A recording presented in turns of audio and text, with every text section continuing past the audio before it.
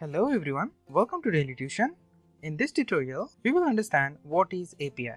You might have heard this word in web development, but still most of the beginners cannot understand what is API. In this tutorial, I will explain what is API in very simple way. So, let's get started and understand what is API. Well, API is an acronym for Application Programming Interface. If you search for the definition of API, you will find this definition. An application programming interface is a set of functions, procedures, methods or classes used by computer programs to request services from operating system, software libraries or any other services provider running on the computer. Now actually, this definition is overwhelming. We need to find a way to understand what is API using other definition.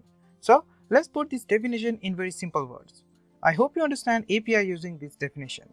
Application programming interface is a software intermediary that allows two applications to talk each other. Each time you use app like Facebook, send instant message, or check the weather on your phone, you're using an API.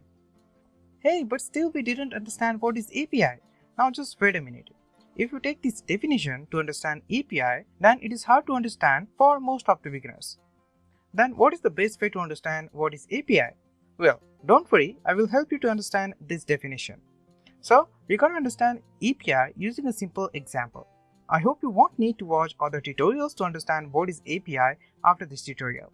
Now let's take a look at this example. Now let's say you want to book an airline ticket online and you want to find the best website to book tickets and you choose your favorite one. Now, did you notice you can book the same airline ticket from many websites, just like Make My Trip, Goibibo, Cleartrip and so on. Then how these websites did that? The answer is using API. Using API, they share the same functionality, procedure, and methods. They use the same classes and methods to know the reserve seat on the airplane. They have access to the airplane API to know booking information and book ticket for us. Now, let's take another example of API.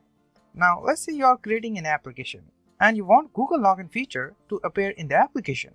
Then what will you do? You can use Google API.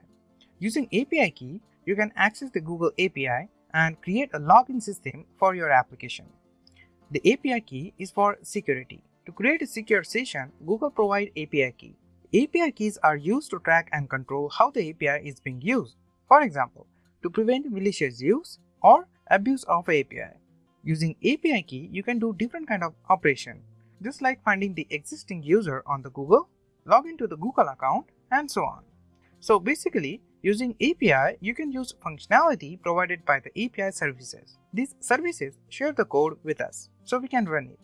The whole world is using API to create an application. And what about you? I hope you understand what is API. If you have any question, you can ask me anytime you want. Subscribe for more programming related videos. Like this video if you find anything useful and share this video with your friends. That is all for now. I will see you in the next one.